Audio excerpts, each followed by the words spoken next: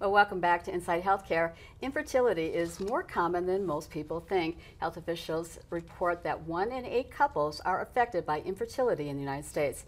Well, we learned of a Minnesota mom of 3 who is passionate about surrogacy and how she has helped 2 different families by carrying their babies.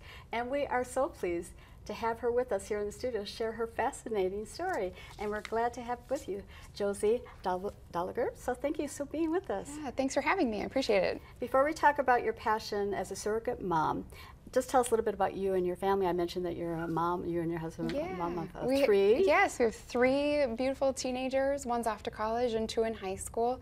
They're very active. Our daughter was a swimmer in college. She didn't swim this year just because she's going to be wrapping up in December and the season extends beyond just this semester. And then our boys are both 3-sport athletes, so yeah. And you're also a marathon runner yourself? I am, yes, yeah. And a professional? Yes, yeah, and dental hygienist, so yes. Yeah, I mean, that's in of itself, it's it's more than a full-time job, what you do and stuff. And then also I had the pleasure of meeting you and your family, beautiful family, and that you had said when you were in college, you had your first baby, your daughter, and that within days of her birth, you had a medical emergency. We did, yes. So my husband was in the military, and so we had gone. It was family day. They were preparing to go to Iraq, and it was family day, so we went up to Camp Ripley to visit for the day, and we got back late that evening. I went to go change her diaper, and she wasn't breathing. She just had like foam coming from her mouth and her nose. So I immediately, thankfully, I was staying at my parents' house because she was just 12 days old. And so my mom was able to call 911. My dad and I started CPR immediately. The first responder actually ended up winning a life-saving award. Absolutely. Yep, yep. So yeah, we were all pretty traumatized. We didn't really know, there was really no explanation. They figured it was probably SIDS that we had caught, just because there was just no explanation of what happened. We ran her through a whole bunch of tests. She continued to have some episodes, minor episodes, nothing like that first one, but she's fine, she's healthy, she's in college. Oh, you gotta be so proud of her too. Yes, yeah, but very stressful. I mean, I suffered from PTSD from the whole ordeal, but recovered. I was gonna ask, how did that impact you and your family? Yeah, I mean, going through that. I had a lot of hours of therapy, so yes. And my husband didn't go to Iraq. He was probably just too much of a liability to take, and so it was early in the war, and they decided to have him stay home. Wow. Yeah. Yeah. And you're passionate. You have a passion as a surrogate mom. Tell us about that passion. Yes. So when I was pregnant with our 3rd child, we knew we were going to be done. He was going to complete our family, but I just didn't have the sensation that I was going to be done having babies, but we didn't want any more of our own. And so surrogacy was something that just felt like such a win-win. I could help other people, and I could be pregnant and give birth. I love childbirth. If I could give birth for a living, that's what I would do. But it takes 9 months of gestation. So anyway, it was just a great way to enjoy the pregnancy again and childbirth. Enjoy the pregnancy. Yes. When and why? I mean, what was the timing on all of that? You're saying you're done with your children, but why at that point, and when was that? Yes. And why? So I was pregnant with our youngest. He was born in 2008. And that's when I talked to my husband, and we decided that surrogacy would probably be a great option. However, we were living in California at the time, and we just wanted to get settled back in Minnesota. And so the feeling, I would kind of suppress the feeling, and then it would come up with like a vengeance. Like I don't know if you believe in callings, but it was something I just knew I needed to do. And so finally, after about 6 years of talking about it, my husband said, maybe you should stop talking about it and just do it. And so I signed on with an agency here in Minnesota in Maple Grove. So how do you go about doing that once you have an agency and then decide this is the time? And yes, there's a huge screening process. I mean, you have to qualify to be a surrogate. And then you go through some psychological evaluations to make sure that you would be a good person to carry. And then you go through a matching process. And the agency was so wonderful. You know, I just said, I don't want to be matched with the top couple. I want to be matched with the perfect couple. And so they just said, you know, they kind of went through, I had like a few top things that I really wanted to carry for a local couple. That was kind of my top requirement or, you know, decision. And so they matched us with a local Minnesota couple, and I also wanted to stay in contact with them. I didn't know what that might look like, but the couple also wanted to stay in contact. And so, yes, I feel like they couldn't have given us a more perfect match.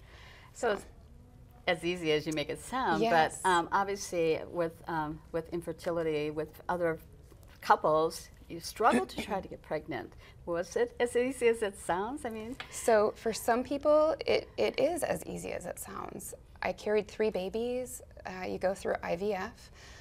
You take their embryo and you put it into my uterus, and I, you know, gestate the baby, and the baby goes home. And so for us, it was that easy. Each time, it took the first time. Now, it's not like that all the time. I think I might be rare. A lot of people go through multiple transfers in order to get a successful pregnancy and healthy baby. So, and tell us about, like, with the first, you know, like, tell us about these little babies. Right. The first time, you know, it's so new. It's brand new for all of us, and I think from the surrogate side, we're so excited to get to know this couple, and I dreamed about, you know, I dreamed about them being this family, and so yeah, it's just a lot of getting to know each other. It's a brand new friendship, you know, and we're fortunate because we all got along. You know, the couple, my husband and I, it's almost like we've been friends forever. So. And did you have a scheduled C-section, or was it just natural delivery? Natural delivery, yep. Wow. One of the sisters of the intended parents is a midwife. And so, you know, during our first initial phone call, they were like, we would love for her to be involved. And I just love childbirth so much. I mean, from the time I had our first daughter, after I had her, it was just my husband and I thought everybody should witness childbirth. And Absolutely. So I was like, the more the merrier, everybody should come in. And so, so the aunt of the baby came, and she was with me all day, putting me in different positions. I never had a midwife before. I always delivered with an OBGYN, and all of a sudden she gave me this. So natural. Yes, it was amazing because she put me in all of these different positions to get the baby to engage, and so she was with me, came to my house, was with me basically through the whole delivery. And then I said, I think when we kind of knew I was going to carry their second baby. I said, I'm gonna come and see you. So she actually became my provider for the second baby. Oh. And then the third baby. So she was at all the deliveries. Wow. Yeah. And just tell us a little bit about the babies. So. Yes. So the first baby was born in 2014. They had a little baby boy, and I got very sick with him. The medications, I lost a lot of weight, and so they were a little concerned I might not carry their second baby because I got so sick with him. I became so sensitive to sweets. So even a banana was just like too sweet. Wow. Yeah, it was very bizarre. And so yeah, he's now 9, and his sister is 7, and yeah, they live in Woodbury. The last one was just a year and a half ago, or 2 Yeah, years? she's going to be 2 next month. Wow. So yeah, hard to believe that time went quickly. So yeah, sweet family. So. What was that internally for you? I mean, the emotion and everything to go through something like that. I mean, I loved when I was pregnant with my children too. I mean, never felt more alive, and I just can't imagine what it must have been like for you. Yes. I mean, I think that's the one thing that people, the biggest concern people have is how could you do that? You know, the emotional part. And because I just knew it was something I was meant to do. I was very clear with my extended family. We sent out a very well thought out email of just kind of setting boundaries of, this is what we've decided to do. I feel so passionate about it, and if you have any concerns or anything negative, please keep that to yourself. We only welcome positivity around surrogacy, and so they did just that. I feel so fortunate. And the people that you know, maybe didn't agree with it in my family, they just didn't say anything. And so it was just very beautiful to be a part of.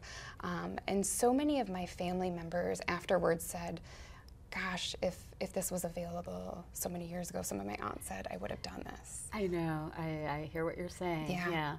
I know that my older sister was never ever able to have children too, so I totally understand what you're saying. Yeah. So, and you have remained, you feel like you're lucky that you've remained close to these families, yes. to these kids? I'm so fortunate. I think it's very rare what we have. I think that we've maintained such a close relationship, but that's because I think we've all desired it. The first two babies, I was asked to be their godmother. And so I haven't missed a birthday party, very special occasions. The cool thing is when I thought about surrogacy, I imagined this couple, I imagined this baby, but I didn't imagine the extended family. We've gained a whole family. Oh. I mean, you know, one of the grandpas of the babies said, you know, Josie, you're just a part of our family. Our kids are a part of it. You know, there's just so much love. The parents of the babies said that they can't have too many people to love their children, which I think is just beautiful. They just care so much about these kids, and they're so wanted. I love it how that you literally gave the gift of life to these two families, and how you feel like you got a gift in return. Absolutely, yeah. That gift that just keeps giving then. Right, and it will forever, generations to come. Their family trees have been changed, and it's just so beautiful.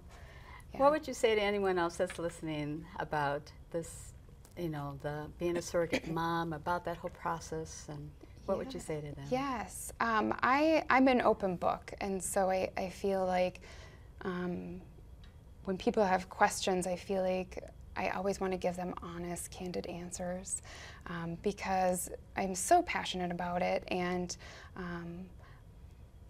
people who have watched, it's very interesting. After I've had each baby, people have been inspired to carry. So a coworker who I worked with during my first pregnancy has gone on to have 2 surrogate babies. Oh.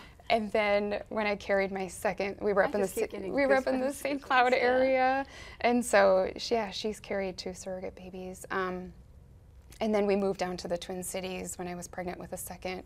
I also have another coworker who just had her second surrogate baby. Wow. Yes. How inspiring. Yes. Yeah. And then I recently had a friend who I actually worked with in California who said, I'm going to do this. And so she's working on becoming a surrogate too, now that I've had the third. So it's really fun that it's just inspired.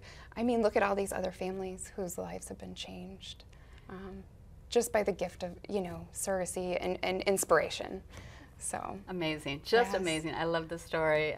As a news reporter, I had the opportunity to witness other births as well and stuff, so absolutely loved.